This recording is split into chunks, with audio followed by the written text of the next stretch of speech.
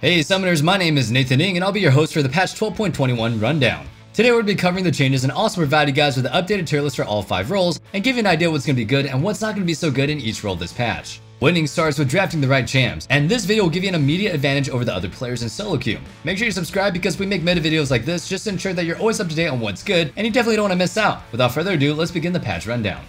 Before we get into the actual balance changes, let's look at the one thing that everyone can agree that Riot does well, the skins. This patch will introduce the new Empyrean skins. The champs debuting with this very colorful line are Jax, Jhin, Lux, Vex, Zac, Zed, Pyke, whose skin is legendary, and Cassante, who's also receiving a prestige edition for the skin.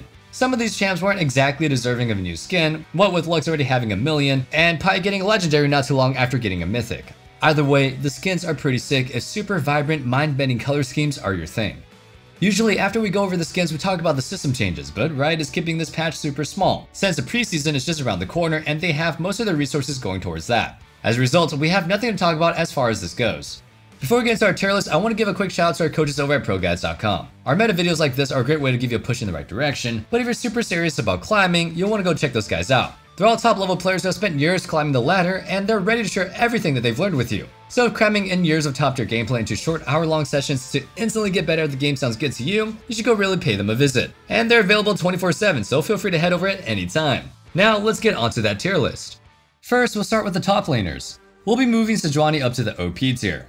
This one-time off-meta pick has become such a powerful mainstay in the top lane that we've even seen her picked plenty of times at Worlds. She has strong laning with ability to snowball really hard with an early lead. She can go on to bully even the best duelists in the side lane or group up and become a powerful frontliner for teamfights. With a decent mixed damage profile and her being a tank, and her having next to no hard losing matchups, you can pretty much always safely blind pick her every single game and get pretty good results. Cho'Gath has been doing a bit better lately and we're moving him up to the A tier. His passive sustain and strong trading makes him a very safe blind pick, but he is kind of limited by how hard he can carry the game, since his CC is unreliable and he can have trouble getting onto targets. Hence, he can't really make it to our top 2 tiers for now. Darius has also been on the upswing as of late, so we'll be moving him up to the A tier as well. If you can get an early lead with him, you can very easily run the game. But he's also really susceptible to jungle ganks since you naturally shove in anytime you traded with the enemy laner. He's also really feast or famine, so just dying to a gank or two can really put you out of the game. Now for the jungle, here's our list. Rammus's buff last patch has done him a lot of good, so we're moving him up all the way to the OP tier. His ability to dive onto targets has become super impressive, leaving enemy ADCs with basically no counterplay aside from sit 2 screens away from any potential fight. Baldbear has once again returned to the OP tier. He's just way too reliable of a pick in the jungle. Not only does he have insane damage early game and the ability to turret dive as soon as you have his ultimate, but he's also incredibly easy to use, so there's really no chance that you mess him up as long as you aren't making dumb plays. Bel'Veth is once again getting a round of nerfs, and this time we think that they'll be definitely enough to move her down at least 1 level on the tier list. This one is a bit tentative and is subject to change, so check in with the mid-patch update to confirm our thoughts on her next week. We originally moved Evelynn up to the S tier last patch since the buffs really seemed good, but after the patch went live she didn't improve as much as we hoped. So we moved her down to the A tier with our mid-patch update. But now that we have more data to go off of, Eve definitely looks good, and we're correcting our correction. The buffs for Xin Zhao this patch look kinda nice, but we're a bit hesitant to move him higher than the B tier. The thing is, he's gonna be a pretty snowball reliant champ, and since they didn't give him big buffs in the early game, I doubt that will change. Enough people are playing Blitzcrank as jungler, so we're adding him to our tier list. Despite him being relatively popular in this role, he's doing awful, so we're placing him in the D tier. I've seen this work a few times, but it's just so inconsistent. It only really works if you're able to get ahead the entire game and constantly force picks. When behind, and even a lot of neutral games, it's next to useless. Now, here's our mid lane tier list. Vex moves up to the OP tier this patch. Vex is super lane dominant, being able to poke from afar or get a bit closer to deliver a big burst of damage to punish foes that disrespect you. A big weakness a lot of mages have is being vulnerable to assassins, but Vex is literally built to counter them. As long as you're smart with your cooldowns, your fear and shield should make it so that even slippery foes like Fizz or LeBlanc can never land good trades on you.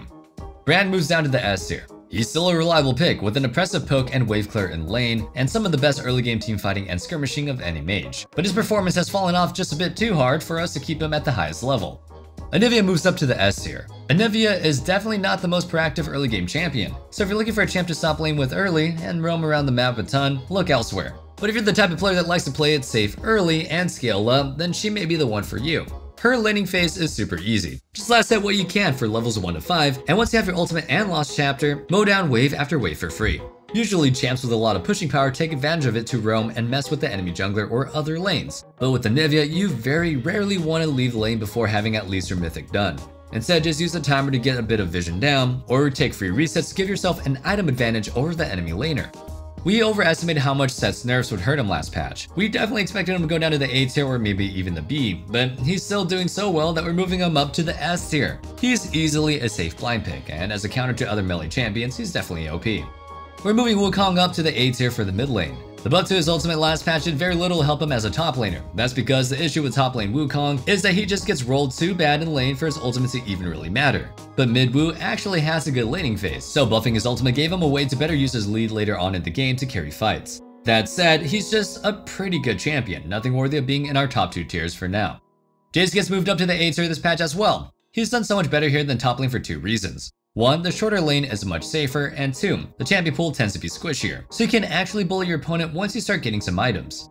We'll be moving Galio up to the A tier this patch. He's a safe blind pick and will always be useful in any comp, but he's really at his best against assassins. He's easily OP tier against them specifically, since you can completely shut them out at all stages of the game, preventing them from ever snowballing, essentially making the game a 4v5 if you stay on top of them. After being super dominant in the earlier parts of the season, Ahri has spent a lot of time being between meh and pretty bad for the past few months. We're hopeful that the buffs this patch will help fix that, so we're moving her up to the A tier. Now let's move things down to the bot lane. I was pretty happy to hear that Miss Fortune would be getting some nerfs this patch. She's just been way too dominant for way too long, especially in the middle and lower elos. And then the actual changes got revealed, and it reminded me of my last relationship. Pretty disappointing to say the least. The so-called nerfs is just 10% of the slow being taken off for E, bringing it all the way from 50% down to 40%. The rest of the changes are just various AP ratio buffs. All in all, she's probably going to feel just as OP as before. Jhin moves up to the S tier. As the support meta has slowly shifted towards more and more aggressive being strong again, Jhin has also moved up due to his synergy with him. He pairs okay with enchanters, some better than others, but he's definitely at his best when he can lane with either a mage or engage support. That's because Jhin is definitely a champion that you want to be ahead with to carry. He's not nearly as feast or famine as champions like Lucian or Draven, but he also doesn't just win the game for free at 3 items like most hyper carries. Speaking of hyper carries, we'll be moving Kog'Maw down to the A tier. What I just said about more aggressive supports working in favor of Jhin goes against what you want for Koggers. A more aggro bot lane meta means that there are a lot more enemy lanes that can force fights on you, or at least make you play so safe that you miss out on CS, making them an overall less consistent carry. Samara moves up to the A tier. Again, this is a result of the bot lane meta shift. She pairs super well with engaged supports, and honestly can even go well with mages and some enchanters that can match the aggression that she needs to have in lane. Samara is definitely a champion where having a duo partner to communicate with in bot lane can make a big difference. If that's the case for you, you can definitely consider her an S tier pick. We'll move up Varus to the B tier this patch. This doesn't really mean much. He's not bad enough to warrant him being in the lower 2 tiers, but he's just so mediocre, I still can't really reason picking him. If you want a lane bully, Tristana is a million times better. Ashe is also just as good at winning lane, while having the same engaged strength, except her ult is global, so you can make plays across the map. To finish things off, we have our supports. Blitzcrank's tune-up lets him in a very broken spot, and last patch's nerf didn't really do much to change that. He's still been dominating the Rift, but this round of nerfs should really be at least more impactful. He's going to be quite a bit squishier, with his damage also being lowered in extended fights. Aggro bot laners should be able to go all in on him a bit more confidently. That being said, we're really 100% sure where he belongs on the tier list now. He should be still good enough for the S tier, but we'll consider this tentative for now. Check back next week once we post a mid-patch update to see how he ends up.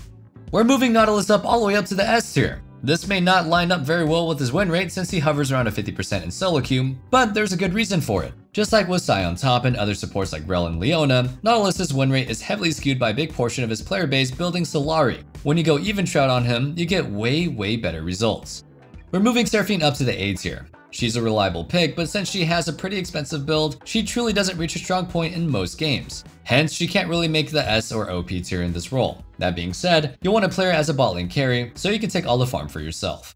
That concludes our patch 12.21 rundown. Thank you guys so much for watching. Hope you guys enjoyed the video, and as always, feel free to share your thoughts with me in the comments down below. Also be sure to join our Discord, which will be in the description link as well. Oh, and one last thing, stay safe, stay healthy, and have a wonderful day. Peace.